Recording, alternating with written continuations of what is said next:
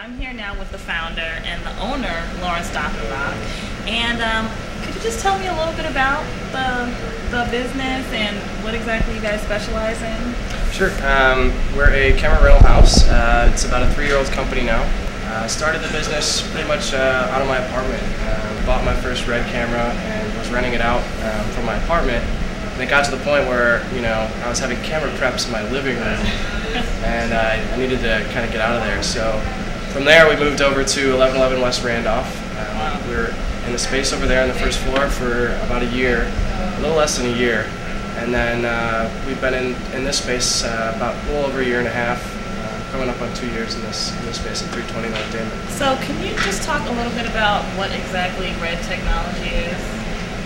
Yeah, so Red was founded, actually the same guy who ran Oakley Sunglasses, Jim Jannard, was the founder of Red, and he's still with the company. He basically decided, I'm going to take this background of optics and make a high-end professional camera that's on the digital end, that's affordable and produces the quality that film's producing. And it's gone from what it was in 2005, 2006 till now. It's amazing that they have 3 different cameras now. Wow. What's the coolest thing that you've ever seen one of your cameras do? Well, we had a camera that was out on a helicopter rig once. I mean, these cameras have been rigged in so many different ways. Do you feel that it's an advantage for you being the first 3D camera house in the Midwest, or do you feel like at some point, because there's a lot of work in LA, that may be a disadvantage? Yeah, no, it's definitely, it was a great move for us to jump into 3D. I've kind of always been a fan of 3D, and it was a perfect time for us to get in when we got into 3D.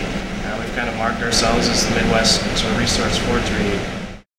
Hi, I'm John Waterman with Daufenach Camera. This is a Red Scarlet.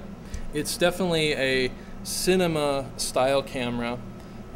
We use it on everything from motion pictures to commercials, music videos, anything where you really need a very high quality picture. Compared to other cinema cameras, this camera is very small and light and portable, which makes it an ideal camera for situations where you're doing a lot of handheld work, you're doing a lot of Steadicam work.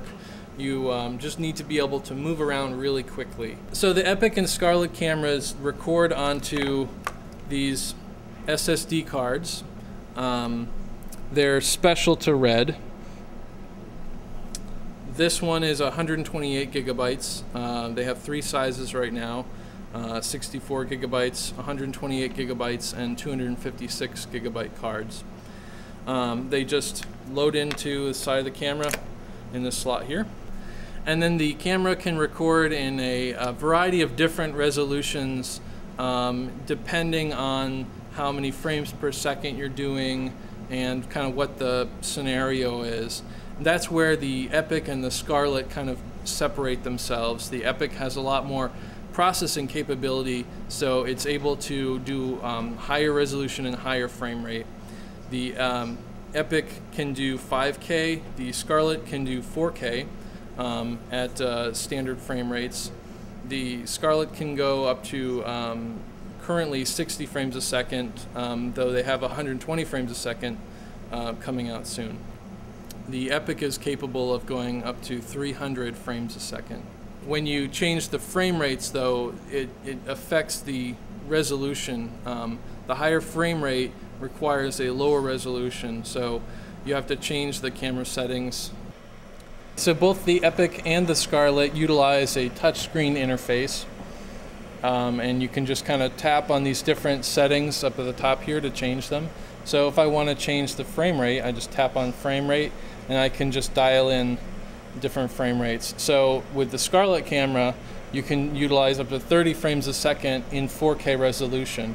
If you want to go faster than that, you have to change the resolution to a lower resolution. So if I change the resolution down to 2K,